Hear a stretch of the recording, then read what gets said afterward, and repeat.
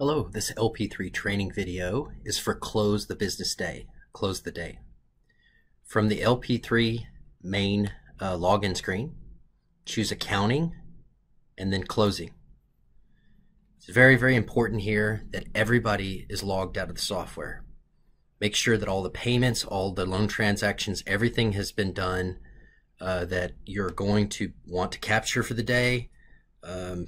Don't forget any payments. Don't forget any other loans. Make sure all of that's done. Make sure everyone is logged out of the software. If you do not have everybody get completely out of the software at this point and they do any transaction, it will not be in the closing of the day. So it's extremely important that everybody is logged completely out of the software. Once you get to this screen, confirm that all other users are logged out of the program. Say yes. Now somebody comes in the business and they need to make a payment. You're like, okay, well, I need to stop the closing process. Make sure that you exit the closing screen. Do not go search account and take a payment. It will not show up in the closing. If somebody comes in and you need to take a payment, exit the closing screen, click on search account, pull up their account, take the payment, make sure, get out of the payment screen, everything, make sure everybody is logged out of the software, and you can come back to accounting and closing and then go in the software. You'll have trouble if you do not make sure everybody's logged out and do not do any transactions other than within the closing screen upon closing. So let's take a look at a few details of the closing screen. We have the loan transactions for the day, and in this particular demo I made a new loan, a former borrower loan, a no cash renewal, which means that the customer doesn't get cash back, a borrower renew, and an in full payout of an account. So I would have these examples in here to go forward into closing. We part of these loans, there was a couple of checks that were given to customers for renewing their loan. Let's go ahead and start at the items down below that allow you to enter additional information in your closing for accounting. So miscellaneous income. Miscellaneous income is, for instance, if you just have money that comes in that you'd want to put inside the loan store. Say, for instance, you sell some candy, you're trying to raise some money, you have candy, you sell some stamps from the post office so that people can mail in their payments. This is where you would put that. So say you sold a candy bar for $5. You go ahead and put that $5 amount, candy bar. It just gives you a way of being able to enter where cash came into the business in a way that's not standard. So, okay. You'll see that this miscellaneous income, $5 candy bar, was entered in there also. So let's take a look at withdrawals. What is withdrawal? Withdrawal is where you take money from your bank account into your cash drawer. So you have your bank account right here, where it shows how much is in your bank, and then you actually have the money that's in your cash drawer for your cash count, your physical money at the branch each day.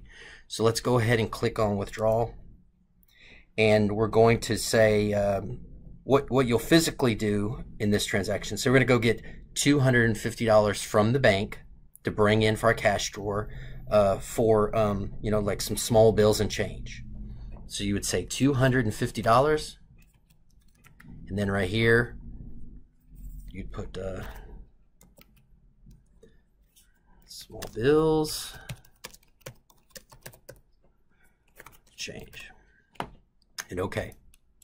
So this tells the software that I'm gonna go to the bank, or I went to the bank and got $250, and it's now in my cash drawer. So it's a withdrawal from the bank to your cash drawer. What you physically do is you go to the bank, use a withdrawal slip, and get $250 out for your small bills and change, and then you will come put that money that you count after you get it from the bank, you put it into your cash drawer, and this is how you tell the software to do it. And that was what you do physically to get the money from the bank to your cash drawer. Okay, deposits. Deposits, most companies will deposit the cash collected at the end of each day. So right here, you'll see cash collected. When you start out the day, you'll have a starting cash amount, And then throughout the day, as people come and pay you, you'll have a cash collected amount. So a lot of people will put the cash collected amount as a deposit, which takes it from your drawer and puts it from the system software drawer and puts it into the bank. So what you'll do, you'll click on deposit, and right here we have $898.74, which is what we collected today. So $874, and then we'll put on there, say, deposit, and for instance today's date. An example of, okay, we're going to go and do a deposit, so we're going to take this money to the bank. So in the software you tell it, I'm going to take $898.74, and with the memo it's deposit and for today's date. Okay, so what you had to physically do is get a deposit slip for your bank, count out that $898.74, put that transactions on the bank deposit slip, and then go to the bank and deposit the money. Now in the software knows that it went to the bank, so you have to now physically take the money and put it in the bank, and then it will reconcile. So check. Throughout the day you may write checks for various things like to pay rent or utilities or other things like that. During the day, not going into the closing screen, you would go to account and check register. Do not go to account and check register when you have the closing screens open. If you go and enter a check in check register when the closing screens are open, it will not show up on your closing. So if you need to do a check at closing, you click on check, and check number, say 1313, pay cable bill, charter, amount, say $150. Now you'll have an expense category. These will all be defined: office expenses or insurance or rent or whatever. Let's just say that, for instance, our office expenses are on expense number 7. So you'll choose the expense category for this particular check, the amount, and OK. Again, do not do any checks from accounting and check register when you have the closing screen open, or it will not show up here in the closing, and it will not be in your closing at the end of the day. So voucher, if you need to go to the post office, say, and buy some stamps that cost $25 or $30 or $40, you need to take some money out of your cash drawer. You need to tell the system, hey, I took some money out of the cash drawer. So for instance, I'm going to take $25 out, and I've got an expense category, say for postage, maybe the expense category was 8. These expense categories will be defined for your particular branch. But just for demo purposes, I'm taking $25 out. My expense category 8 for our business is office supplies. So I'm going to say OK. Now I have this voucher. I took $25 out, and I go get stamps. Well, the stamps cost $20. I have $5 left. Well, I need to put that $5 back into the cash drawer, into the system. So we would come over here to cash in. We have $5 that was left over from buying the stamps, and you want to make sure that you always use the same expense category that it came out of. For office expenses, for instance, what we used before, expense 8, and we're putting the $5 back in under the same expense. That was an example of voucher, to take money out to pay for something, and then cash in, which you'll have, money to come back and go back in. Now you have miscellaneous income, which had nothing to do with the business per se, maybe fundraiser, whatever. That's for something other than business related. But if the cash came out of the business and you need to track it, and you got a receipt for $20 and you got $5 left, then you need to put it back in. And since it came out of expense category 8, you cash in, put the $5 remaining back in to the system through expense category 8 and cash in. So cash in. So if you want to take money, say from home office transfers $5,000 to your bank account. Well, in order to tell the system that you have had money come from your home office, it's 2 steps that you'll have to go through to do that. First, you would choose cash in. We'll say the amount is $5,000. Expense category 19, which is ICS, DCS. That's money coming in and out from, say, home office. And that's all you have to put in there. You don't have to have an expense amount. This is just the amount. Expense category, ICS, DCS 19, and then OK. Now, this tells the system that you have $5,000 that came in, but it actually doesn't know that it's in the bank now. What would have happened, the home office would have wired the money or sent you an email, hey, we put money in your account. So there's a second step to actually taking money from a home office. First is cash in $5,000 with ICS, DCS 19 being the expense category you choose. Now the next is you have to do a deposit. So you're actually saying that you're taking this $5,000, and the memo could be like the transaction number from the wire transfer, or a check number that they maybe sent you a check for the money. So it'll be one of those 2 things. So memo will have that. So now you've actually done the 2-step process, which is cash in at the $5,000 at ICS DCS 19, and then deposit, which you have a note for your transaction number, check number, whatever, for the money transfer. So this now has gone over closing and then doing additional transactions, accounting transactions that are outside of the loan transactions within your closing screen. And this is part of the closing transactions screen, which is the one of 2 screens that you will come to when closing. So this is all done. We don't have anything else to enter. Continue closing. And please keep in mind that it is extremely important that you do not let anyone get in the software at any of the other stations while you're doing the closing. I'm going to go ahead at this point, make sure that, well, before you go in the closing, make sure that all your cash has been counted. Everything is exact. Wouldn't count the cash after you're in closing because you might get hung up for something, but make sure all of your cash is counted.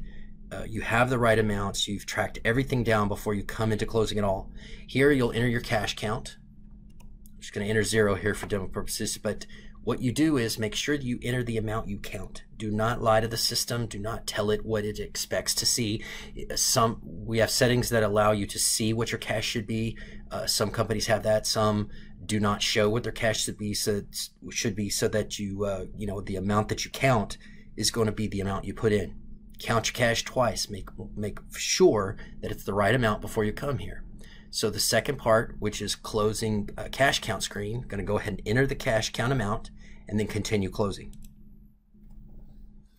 Drawers have been balanced. Continue closing the business day. Yes. Close the month. Okay. If it's not the last, if you will start seeing the message close the month when it gets within a couple of days of the end of the month. If it is not the last day of the month, do not close the month. If you close the month early, going to have to be a lot of stuff to backtrack that decision. But if you see this close the month and it is the last day, would say yes. But if it's not the last day, say no. Now, if you say yes here,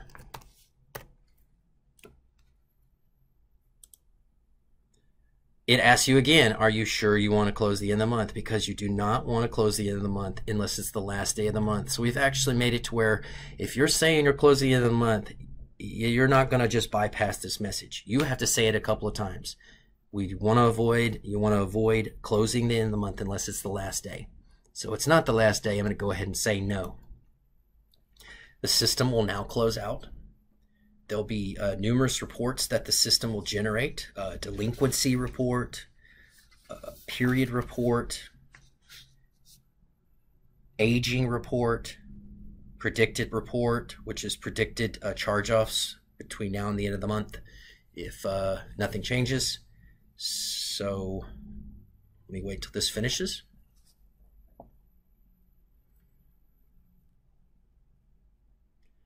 What we're going to actually look at quickly after the closing is the period report. A couple of items just for reference on the period report to take a look at. After you close the day, the period report will have a snapshot of the day, a snapshot of the transactions, loans, and the aggregate data for closing.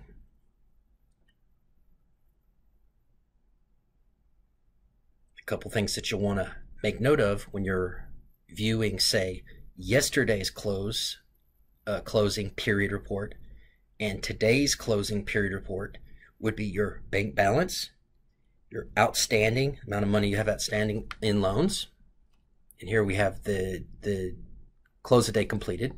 So let me go ahead and take you into the period reports. To pull up the period report, which is a snapshot of the closing, you click on report and then accounting reports and then period. Now, until you close the day, there will not be a period report available. The last close of day will be the last period report available. So what you would do when you're looking at one day to the next, today is 8/28/20. So we generated a period report for the day and we can pull it up.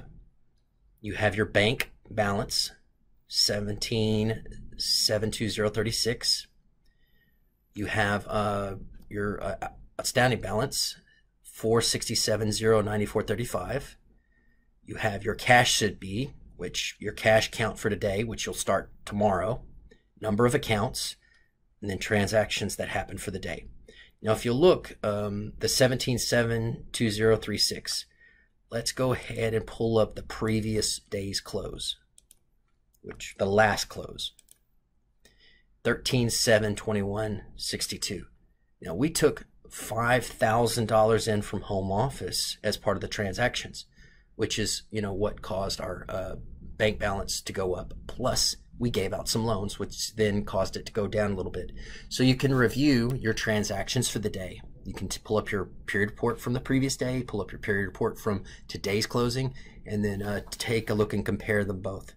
We'll do another extensive training on balancing your bank account. We'll do training on cash count, and we'll do extensive training on separate videos for the transactions that made up the closing. How do you do all those transactions that then can give you an example of how to then go in to do a closing. So that is close of day. Thank you very much.